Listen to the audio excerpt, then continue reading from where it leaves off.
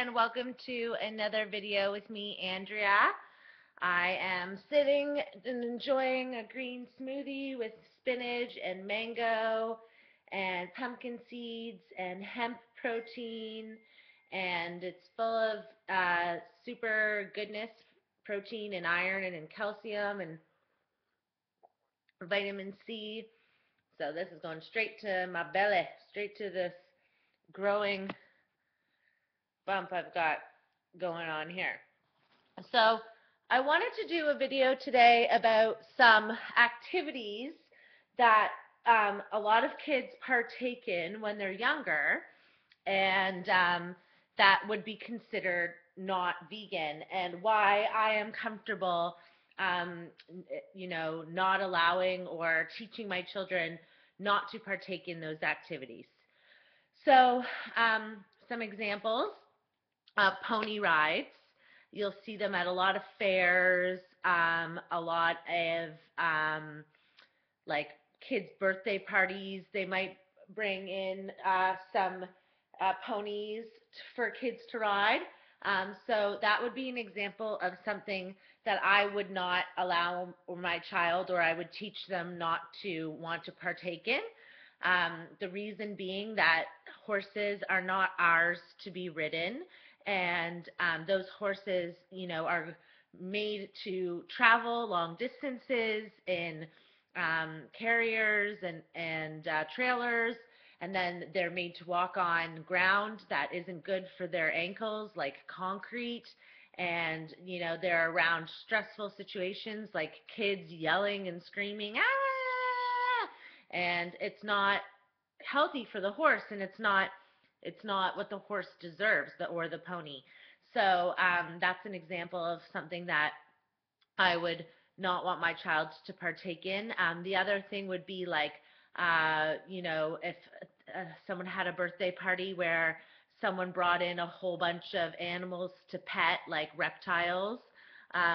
It's one thing to bring your kids to a sanctuary. It's another thing for someone who buys a whole bunch of animals just so they can make money off of bringing them to kids' birthday parties to be manhandled. And I just don't agree with that premise.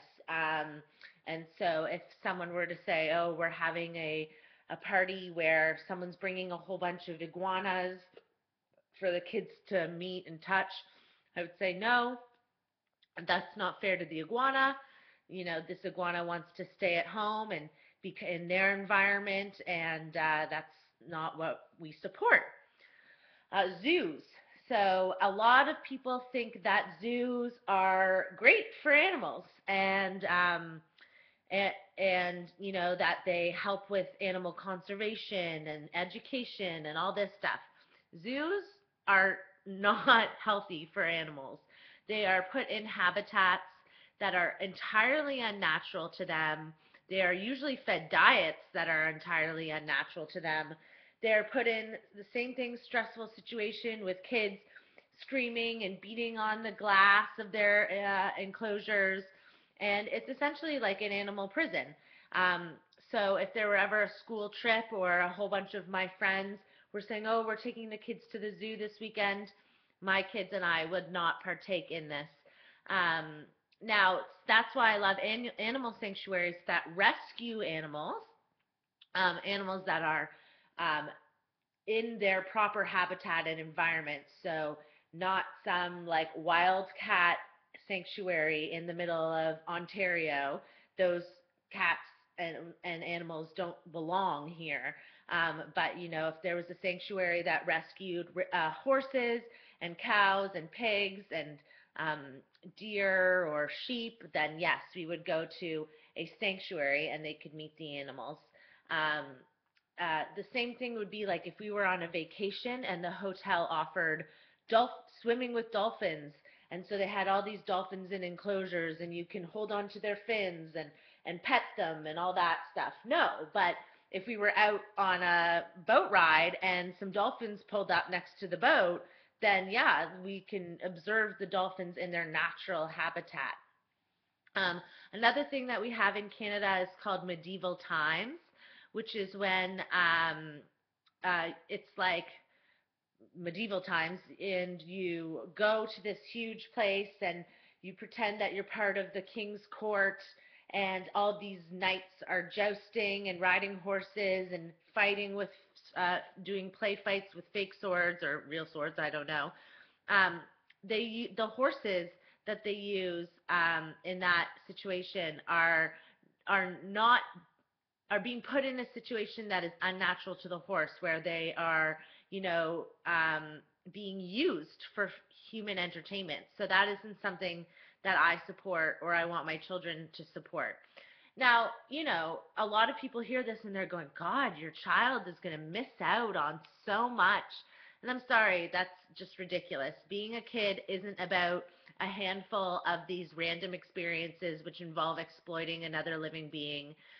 Being a kid is about being a kid. You know, they're still going to get to roll around in dirt. They're still going to get to, you know, paint with, you know, paint and pictures and play make believe and you know, and I just don't think that what defines a child's life is whether or not they get to go to a zoo or ride on a horse or um, any of the above. Um, and so, you know, to me, it's a no-brainer. I want to teach my kid that if they wouldn't do it to another human being, and they wouldn't, you know, wouldn't want another human being in that situation, then they probably shouldn't do it to an animal. And, you know, I just think that's common sense. You know, we should treat animals as individuals, as someone's, not some things. And and the last one would be movies where animal actors are used. So I used to love the movie Ace Ventura because I love animals. And then when I grew up, I was like, wow, those animals are being used. They're being exploited and trained and put in unnatural situations. It's not fair to the animals. These animals deserve to be free. They shouldn't be ours to use for some blockbuster film, you know? And so it's about teaching our kid um, about how animals deserve freedom and deserve to be treated with respect. And it's really important to me, as you guys all know. And I just want my child to grow up just like I wouldn't want my child to grow up treating one sex different than the other, male or female, or treating gender, or treating um, you know, one race different than the other, black, white, Hispanic, Asian. You know, I want them to be the same with animals. If they think it's unfair that a dog would be ridden or a cat would be ridden or a cow would be ridden, then why would we ride a horse? It's just a social construct that we've created. Oh, that horses like to be ridden, and this is good for the horse. This is exercise for the horse. It's just not true. Um, so those are some activities that I wanted to mention, and then there are the obvious ones that you can navigate around. So let's say my kid was going to a birthday party with pizza and cake and ice cream. I would make their own individual pizza, and I would ask that they have a lactose-free or milk-free thing. You know, we're in an age where um, kids have so many allergies. So many kids are lactose intolerant, and you know, so if the parent can't accommodate, then you're just going to have to learn how to make those accommodations for them. And you know, if there's a person that's not willing to be respectful of this lifestyle, then you know that's their choice, and you just have to help your kid understand. Do you want to be friends with someone who only likes you if you're mean to animals? No, that's ridiculous. Like, I have had none of my close friendships impacted by my veganism.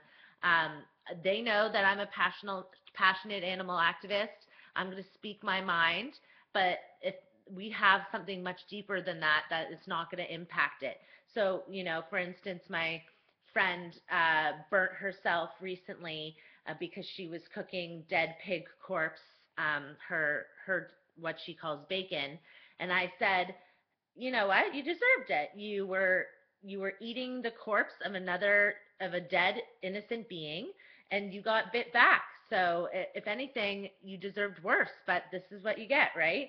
And she just was like, I knew you were going to say that, because she knows that this is very important to me. So close friendships, your kids, they might have some people who say, I don't want to be friends with you. I want to be able to not feel guilty about eating animals or whatever. But as they grow up, they're going to learn that real friendship isn't about agreeing on everything. It's about navigating those differences of opinions and those differences and being okay with it. So those are some examples of things that my kids might um, miss out on, but that I'm a-okay with that being the case. Thanks, guys, and have a nice day.